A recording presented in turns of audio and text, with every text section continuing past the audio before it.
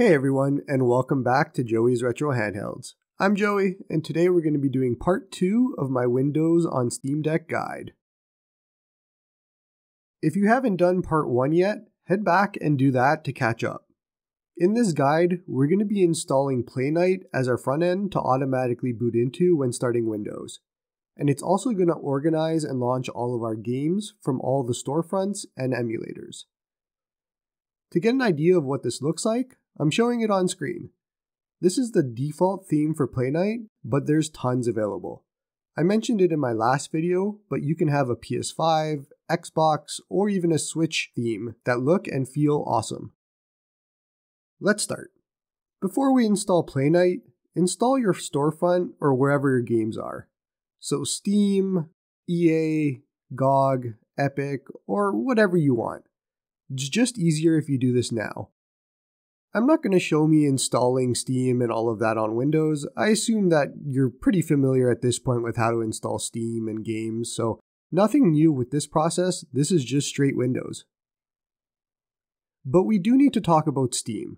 You have options when it comes to Steam, given how Steam Deck Tools interacts with it, and this could cause headaches.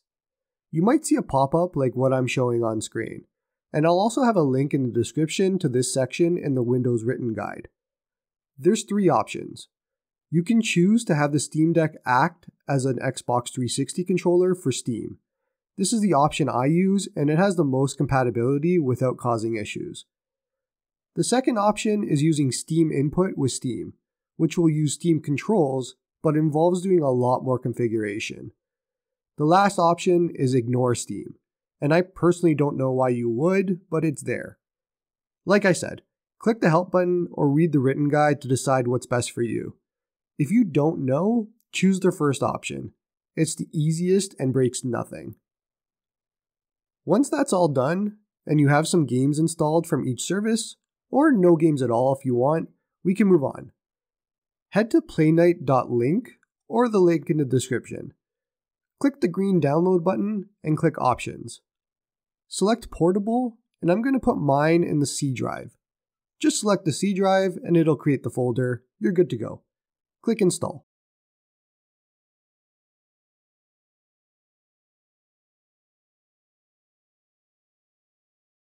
Once it's loaded, click Next. And now this is where we can connect Playnite to any service that you have games on. I'll be showing Steam and Xbox Gamepass, but honestly, the steps are basically the same for all of them. You can also choose not to do this if you don't want to, for whatever reason. For each integration, just click Connect Account and then Authenticate. The other settings are up to you.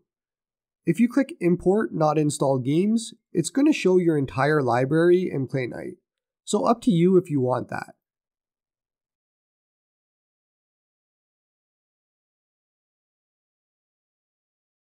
Once you're done with all the integrations, you'll be brought to Playnite's desktop mode. This is important, as Playnite has 2 modes, desktop and full screen. Full screen is the console-like interface that I showed earlier, where all your games are easily launchable using a controller. This mode here is more for changing settings and doing extra things on the back end. You should see an update at the top saying importing games from your services, and you'll start to see your games populate on the left side. Once it's done importing everything, which the top bar will just disappear, let's just take a quick look at how everything shows up. Click the controller icon in the top left, and click Switch to full screen mode. Steam Deck Tools should automatically switch to Xbox 360 controls, and now you can just move around using your controller to see how the interface looks like.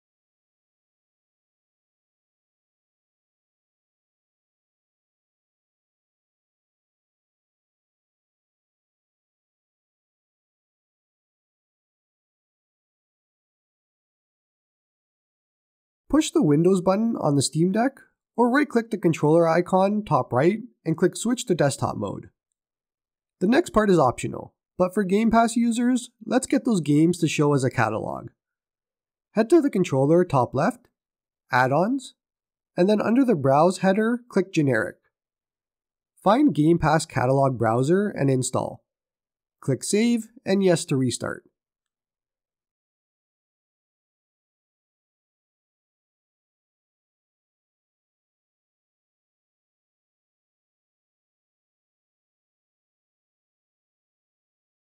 Now, on the left, you should see an Xbox icon.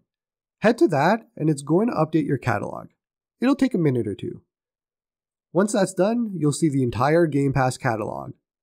These will not show in full screen mode, it's just a shortcut to the store. So click on a game you want and then click Add to Playnite Library. Once you do, it'll show in your library on the left. So now you see Dead Cells, which is the game I chose from Gamepass, but it's grayed out, meaning it's not installed.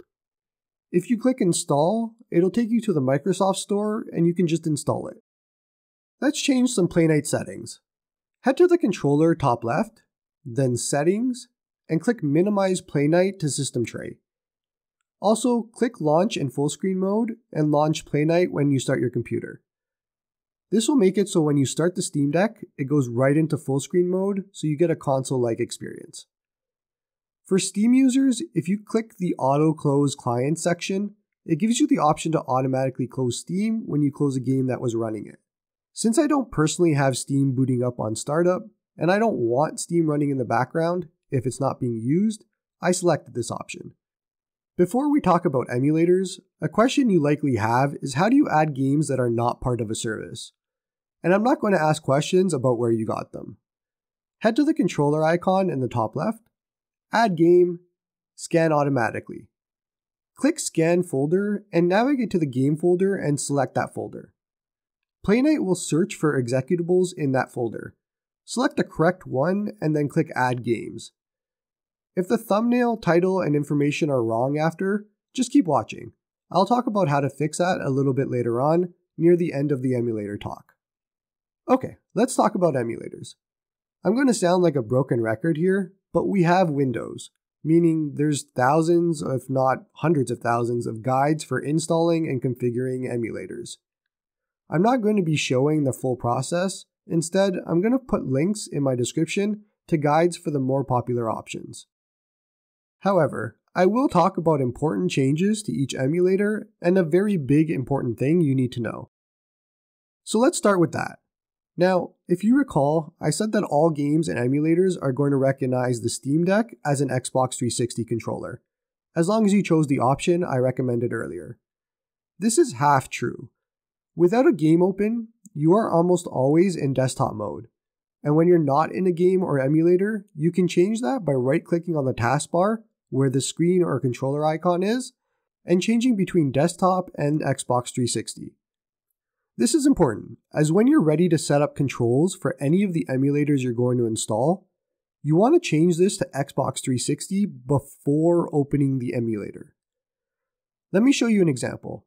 If I open Dolphin in desktop mode and go to try and configure the controller, it shows as disconnected, only because I've actually configured it before, but if this was a new install, it actually wouldn't show that controller for the first time.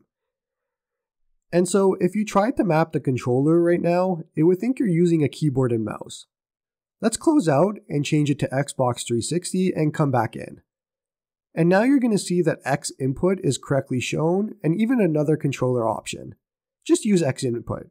But the point is that you want to have Xbox 360 selected before you open the emulator to configure controls. So remember to do this while setting up all your emulators. Now, you're probably freaking out and saying, what? I have to do this for all my games before running them? And the answer is no. For regular games, when you load them in, if you push and hold the three dots, you get our menu with all of our settings. At the very bottom, it says Controller. If you navigate to it with the D-pad and push left or right, you can change between Xbox 360 and desktop.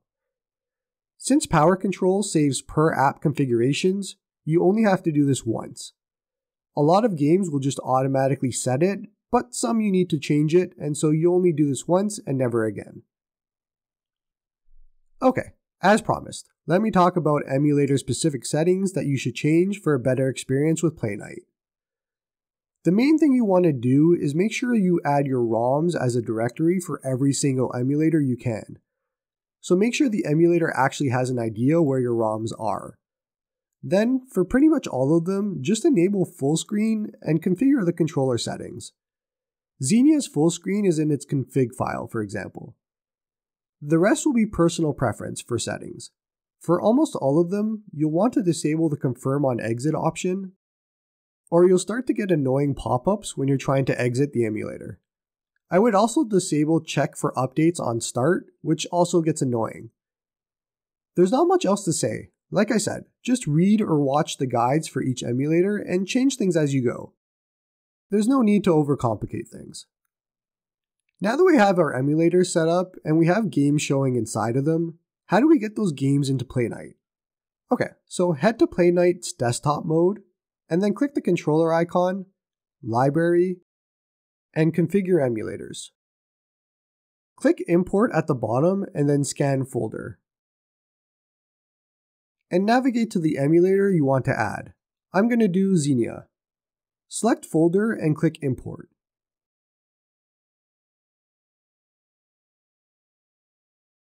And then click Save at the bottom. So you want to repeat this process for all of your emulators, just add them in. So now Playnite knows what emulator to use for that type of game. Let's get the games in. So click the controller icon, Add Game, and then Emulate a Game. Then click Add Scanner, and you want to change the following fields. Scan with emulator, so choose the emulator. For me, it's going to be Xenia. Profile, usually there's only one profile, and so it's Canary for mine. But for RetroArch, you're going to see cores that you're using.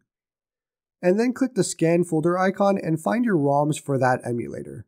So for me, it's the Xbox 360 directory. Last thing we want to do is have this automatically search for new games if we add them.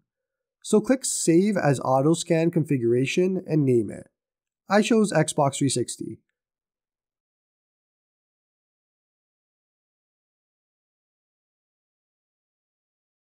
Let it scan, and it's going to take a while for some of the disk-based games. Once done, you'll get a screen like mine, and then you can just click Import. You should see the games in your library now. One last step to do, we have the emulator set up, we have the games linked to that emulator for Playnite to launch. Let's get them to show as their own category in Playnite's full screen. Click the filter icon at the top. It looks like a funnel, and now you'll see on the right a whole bunch of options to filter your library. Head to Platform and choose the platform you want to filter. So Xbox 360 for me. I only have the one game installed right now, but my entire library just got filtered by Xbox 360 games. Now head to the save icon on the right and click that, and set a name. I'll choose Xbox 360 and make sure to select the second checkbox to show as a quick filter. So what did that do? Let's jump back into full screen mode and let's ignore the fact that I was running the Switch theme during this recording. But you can see the Xbox 360 icon and filter at the bottom that we can select into and only see Xbox 360 games. If you remember me showing it at the very beginning, you would have seen all of my emulators at the top as little tabs. So PS1, GameCube, whatever it is. And so you can repeat the same process for all your emulators and games. Now, a question you're likely going to have is some of your games are missing the thumbnails or the right title, information, almost everything.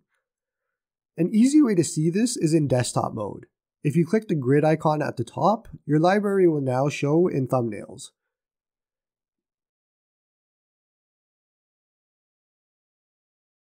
You can see Rhythm Paradise Megamix is missing. So let's right click and then click Edit. Then click Download Metadata at the bottom and click the IGDB option. Now this acts like a search. It's wonky sometimes. For example, Pokemon needs that accented E to be found. But in this case, the option I need is on screen. So just click it and choose Select. It'll ask about importing that data and select. Then click Save, and now we have a thumbnail. Perfect. And that's basically it. Now you know how to do basically everything. If you want to change your theme, head to the Playnite forums and their theme section for full screen, or the link in my description. And you can browse what's available for install. They can be installed directly from Playnite when you find one you like.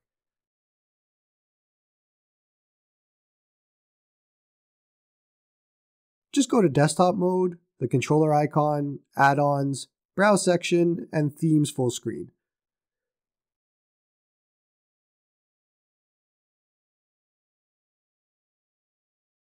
There's also a ton of extensions you can install too, like the How Long to Beat extension, which will basically show you how long it takes to beat a game, or even Success Story for achievements, so it'll show retro achievements or even Steam achievements on that page, and a bunch more.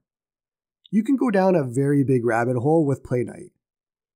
But for everyone else, you should have a perfect Windows setup now. Enjoy your games. For anything more, like I said before, the Windows on Deck subreddit is great, or their Discord is perfect as well, and they're great for resources for questions and more improvements, so check those out. Also, Bald Sea Lion's Great Windows Guide, which I've linked in the description, is a great option as well in case there's any updates. And that's going to be it for this one. Hope you liked the video, and hope you all have a good one.